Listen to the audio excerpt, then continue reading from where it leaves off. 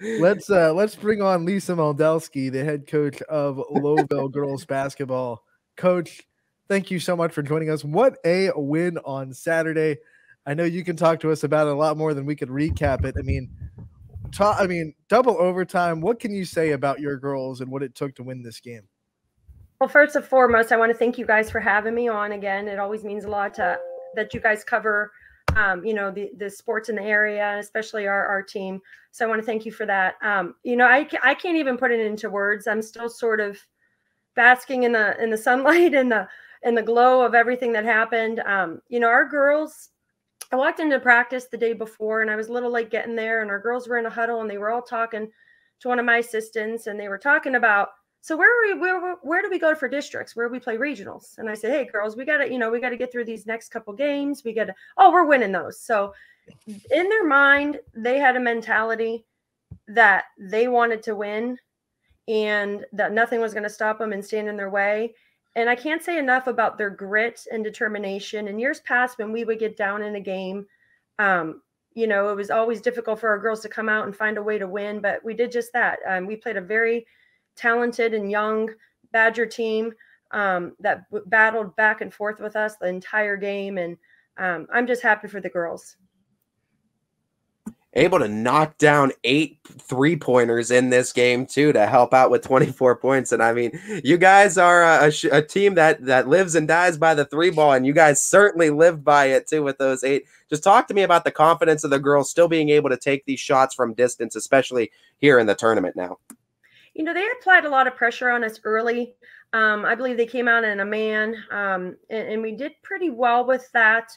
And then they shifted a little bit to a zone, and we were trying to find like an inside-outside game. Luckily that day our shots were falling. The Wednesday game prior to that against Matthews, not so much. But I know, we have the weapons to get some shots up and make them. It's always been our vice. We're either consistent or we're not. But that day we were able to knock down, like you said, 8 threes, and that kept us in the ball game. And eventually, we put away some free throws at the end and took care of the ball when we needed to. And, that was just the difference. You guys have been kind of under the radar this year. I know some of the games that you've played haven't gone the way that you wanted to, but there are wins that you've racked up this year that have gotten you into this mid-range seed where you got a home game in the tournament, and then you got a favorable matchup here in the second round and with the 8-seeded Badger. Talk about this season as a whole and how you felt it has gone and how you have kind of felt this sense of you guys themselves being under the radar a little bit and maybe not respected as much as you should. You know what? I sort of like being there. I think the girls do too. It takes the pressure off them. We won 5 out of our last 6 games, and our only loss was to a really, really talented Division III Town team just last Saturday. So they came on with the expectation, it doesn't matter what seed we are, where we're at. Let's just play basketball. We competed, I thought, really well with some of the top teams, in our league. We battled Waterloo. We lost one of our games to Jackson by 3 or 4. We battled with Western right before we went on that streak to McDonald where we were away. I think we lost, our 6th person toward the end. Like I said, our league does a great job of preparing us, so well for tournament time.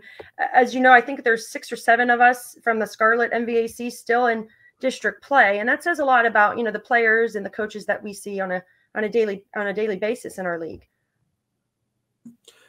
Yeah, I was going to actually just ask that and kind of just piggybacking off of that. How well do you think that the league play, the conference play, the 14 games that you kind of are guaranteed scheduled in that NBA Scarlet side, how much do you think that helps those younger girls develop and get them to the point where they're varsity ready? It helps tremendously. Like I said, we're battling against Springfield every day and their size and their mismatches for us. And, and teams like Jackson Milton with the kind of, regardless of having 6 players, those girls are tremendous. And Waterloo, look what they're doing, and McDonald and Western Reserve, despite what they lost, coming into the season, they're such competitive teams. It just prepares us. We played some non-conference schedules where we got more of our wins in that respect, but even some of our lower teams in our league in Mineral Ridge, boy, they're young and they push hard and they're aggressive. And Sebring, you always get a good matchup with those girls. So I just feel it's just a great league to be in to prepare us. Our kids are growing just maturity wise and really starting to understand the game and what it takes to win. And, we're always undermatched. I think, like I said, our tallest girl on our team's 5'7", but they play with such heart and grit. And now they're really starting to believe in themselves, in each other. And I think that's a huge thing going into tournament. Like I told them, girls, we're still dancing. We've been looking for this, and, no one's seeing us coming, and we're making some noise, and that's all we can ask at this point. Yeah, and dance indeed in that locker room. I saw the locker room celebration that you posted on social media. Talk about the elation of winning a sectional championship and watching those girls kind of celebrate that win meant for you as a coach and giving them that moment. I was watching it the same night. I came home and I said, I got to watch this game again, because I feel like there was moments during that game where I almost blacked out. Like I couldn't believe what was happening. We were up at one point early in the third quarter by 16. It was 35-19 and I was thinking, oh my gosh, we're going to win this game. And then, Prosek went out with her third foul, and we had a sitter longer than we wanted to, or then we throw her back in the game, and like a minute left in the third quarter, she picks up her fourth. So she plays the whole fourth quarter and the 2 overtimes with 4 fouls. We had Sammy Moore, one of our other leading scorers, go out at the end of the first overtime period. But just seeing these girls fight through it and, come up victorious at the end of the game. I mean, it was complete chaos. We had a wonderful, student section that made the trip out. They rushed the floor, and it was chaotic. I just don't think the girls understand the capacity of what they did and the kind of team that we beat.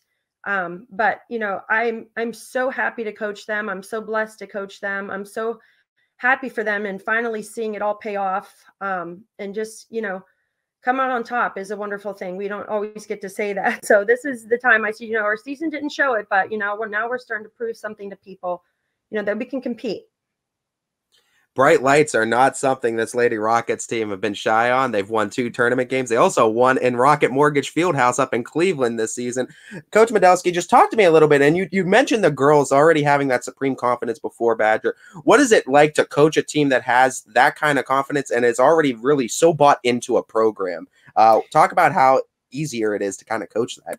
It's so much easier. That was half the battle, coming in, a lot of these girls that are playing now, actually, I think all of our starters at one point started as freshmen. So, it was a battle, just that maturity piece and teaching them, guys, just play basketball. Even when I call a set, if it doesn't work, we don't have to run it. You just got to get in the flow of the game and be confident in your skills and what you're doing.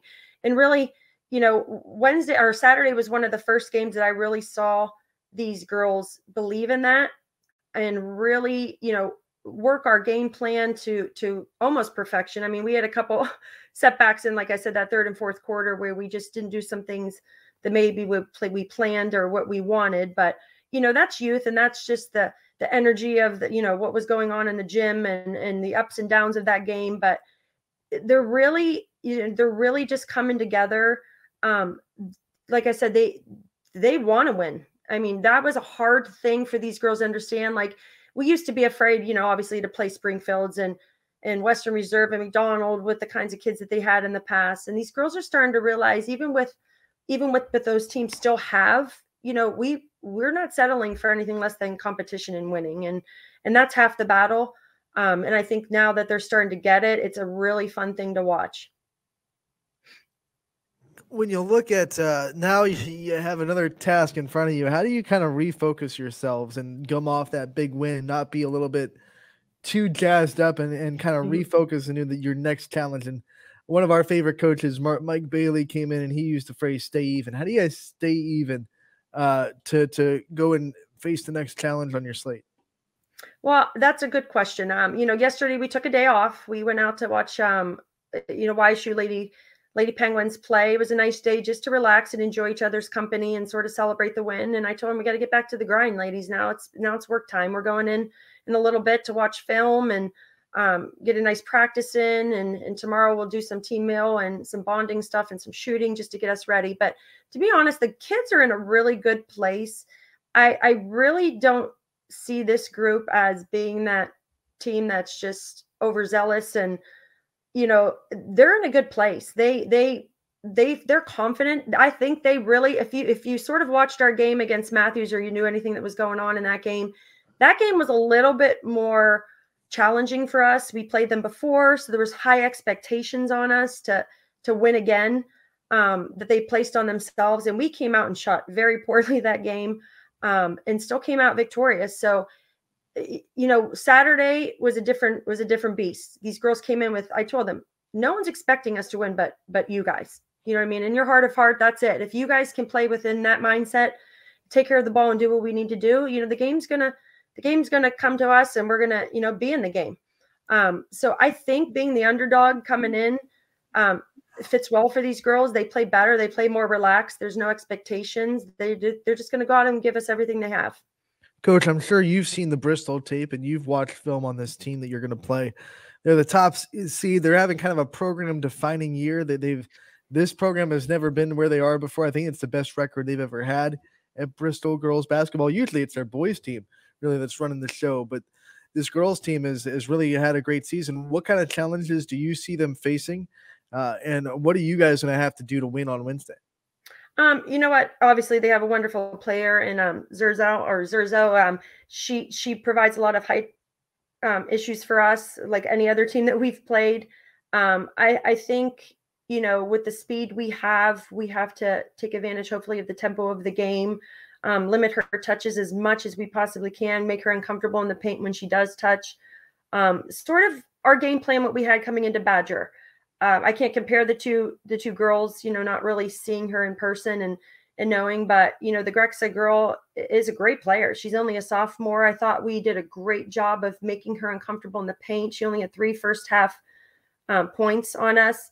That was our game plan, try to make them shoot from outside. Unfortunately, in the third and fourth quarter, they took advantage of that and hit a couple shots and kept the game close, and even went in the league at one point. But Badgers senior loaded. They have a ton of experience. They have height, they have speed, they have length, they have a little bit of everything, what makes them a great team. I mean, we're up for the challenge. Like I said, we're going to go in a little bit and watch some film, let the girls see a little bit of some of their tendencies of what they do well, and what maybe we could, break a little bit on them and see what we could, see what we can do.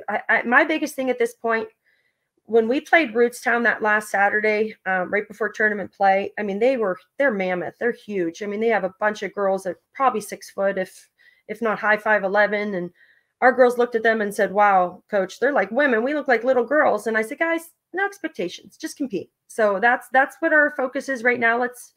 No expectations. Let's compete and see what happens. And, and I'm just excited for these girls to have that opportunity to play in front of a district crowd.